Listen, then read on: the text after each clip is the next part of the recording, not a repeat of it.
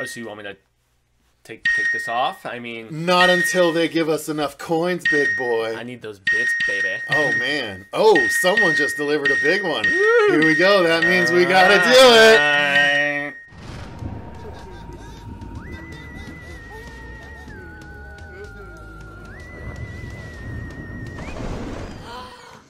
What's up, everyone? We are still clothed. Yes. Welcome to the horror show. I'm Cecil Laird. Sorry to disappoint. I'm Jaime Fuego. Disappoint. Very glad, I'm sure. No! But nonetheless, guys, we are here to review Cam, a recent release to Netflix that has a bit of a history. And you're aware about it, right? To some degree. I know it was written by a former Cam girl. Right. Much in the vein that Juno was written by a former stripper, right? Diablo Cody. Diablo Cody. Yeah, her new movie Tully is awesome, by the way. Oh, really? That's her? I didn't even realize. Yeah, her and Jason Reitman again. Anyway. but yeah, so this is, as Fuego said, written by a ex-Cam girl. And I think that we're going to do this review like usual, do our overall thoughts on the story, the acting, the effects, all that good stuff in turn. Yeah. So why don't you give your overall thoughts? You know what? Let me give my overall thoughts. Yeah, you can tell me hesitating.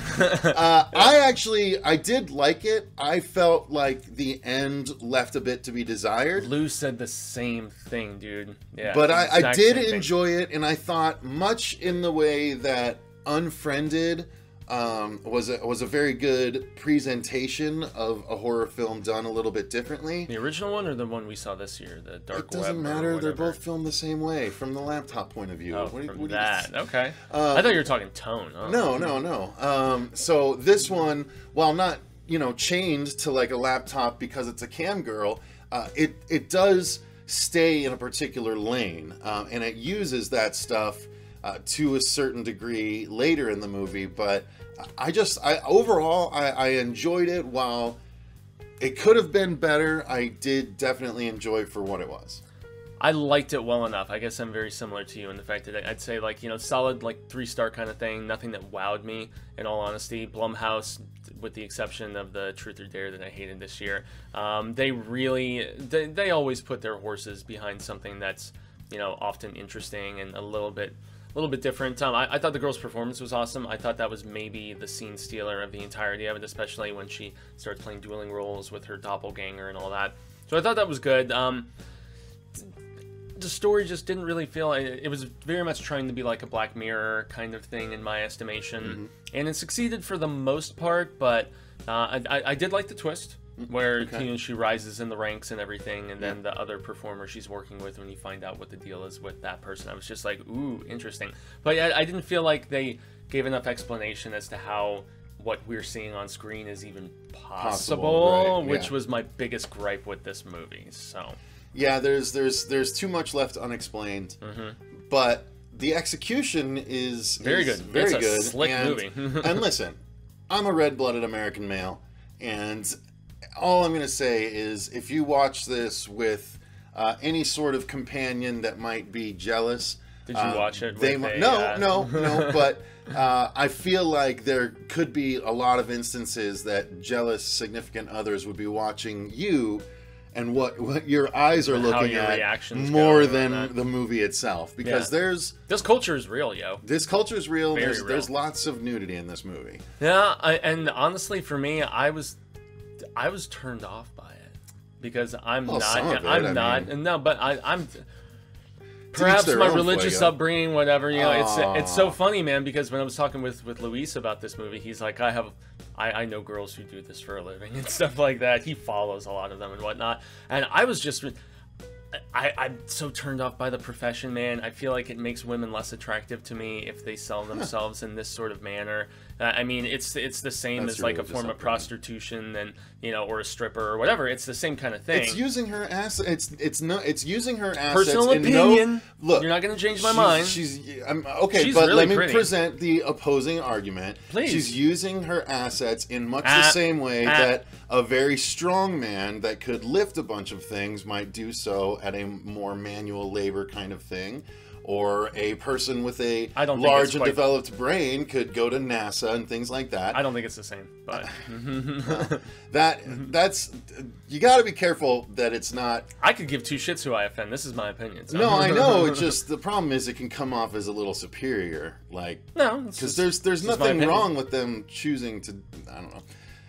Yeah, right. That's you're not gonna convince me otherwise. They're not going to go. We're not getting anywhere with that. Yeah. So, sorry. Anyway, I did not have a problem with that. I feel like, as I said, it might be a bit distracting at times, the sheer amount of it, but honestly, it was an accurate representation of what they were presenting. And not just the girls, but the guys into it too, because of the fact that how many times in the movie did these guys who are on video chats with her and all this other stuff, they'd like hang up like right away because their significant others are showing up, or their parents or roommates or whatever, and they're ashamed of what they're doing, or they have something to hide, you know. Sure. And so that's tough to see. And I mean, I have friends whose marriages have ended over things like this, you know. It's like, hey man, I mean, well, but obviously it's not glorifying it. The movie isn't glorifying it. Not at all. But it's just it's a rough subject matter sometimes. I don't know. But bottom line, I did think it was a pretty accurate representation, and the thriller aspect, with the exception of the resolution, I thought was pretty on point. Yeah.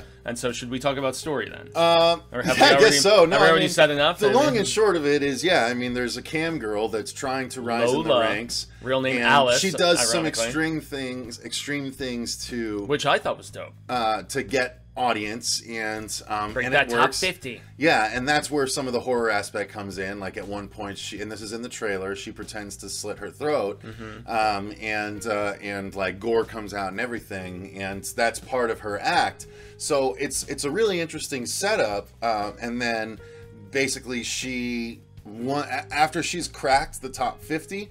And as she's figuring out exactly what she can do to stand out, she wakes up one morning and can't get into her account, and she sees that another girl that looks very much like her is on her feed doing, similar acts to hers.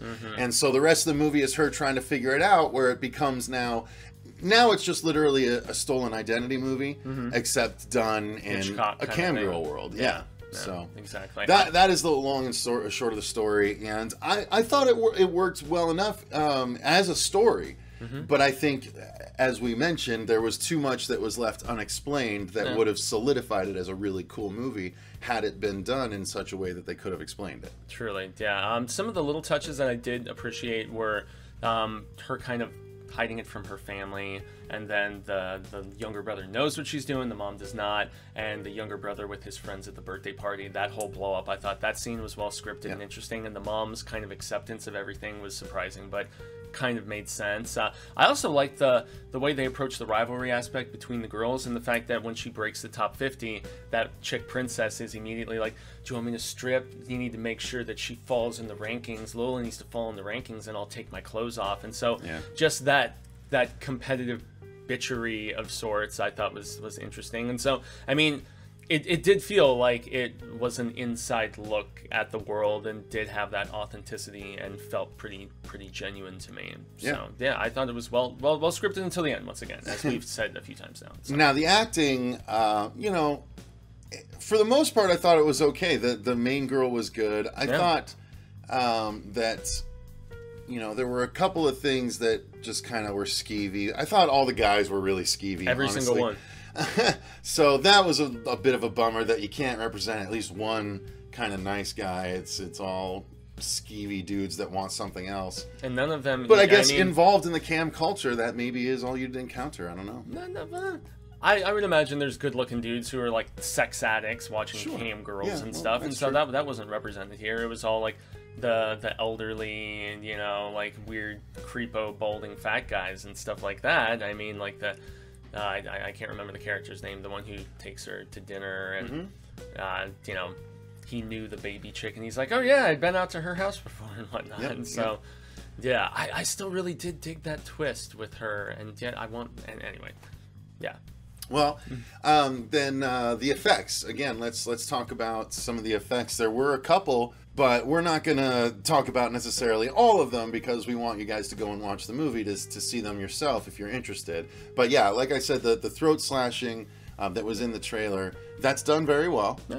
And the other effects that we get are done equally well, I thought. No. So it's not a huge point, but I mean, you could also consider the way that they present the final scene sort of a digital effect as well. To a degree.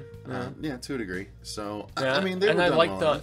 And I like the lighting and the setup of everything. I thought was well done, and you know, the set building, I guess, was cool. All of the different minimalistic, but truly appropriate. But yeah, but just all the different approaches to cam girling that you see when she's cycling through all the different feeds and stuff. And there's chicks covering themselves in glitter. There's just sitting naked reading. There's like the girls slapping each other's butts. There was just so much.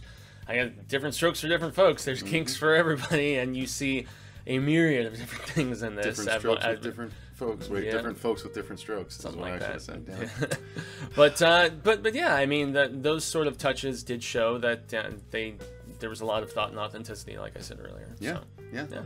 So I mean, overall, there wasn't really. I guess there was a music track and there was sound design too, but nothing that really particularly stood out in this instance. No, not so much. I was hoping she was going to click on Spice World like she saw in her playlist, and it never happened. Anyway. But yeah, so that's going to do it, I think, for our review of this one. Any final thoughts? Stephen King was tweeting about how much he loved this movie, and anytime King does that, my expectations perhaps get a little higher. You got to temper them, though. I try. Even he is fallible. I can. But that's going to do it for our review of Cam. Let us know in the comments down below, what did you guys think of this one, or have you not seen it yet? We did keep it spoiler free for you, so you can watch it. It is available currently on Netflix. Yeah. I'd be curious to get y'all's opinions, so let us know in the comments down below what you think, or if you are or are not going to watch it, and why. Until next time, though, I've been Cecil Laird. Gracias, I've been Jaime Fuego. And remember, stay scared! Yep.